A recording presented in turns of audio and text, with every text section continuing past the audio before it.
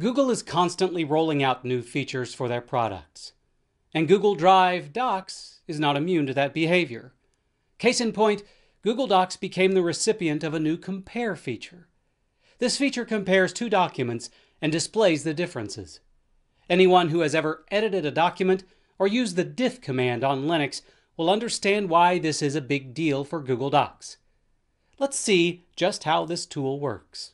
Open a Google Doc to be used in the comparison.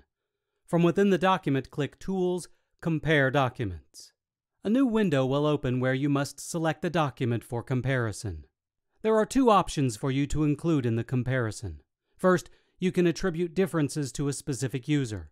This is handy if you're collaborating on a document or the original author of the document is someone other than you. The second option is to include comments from the selected document.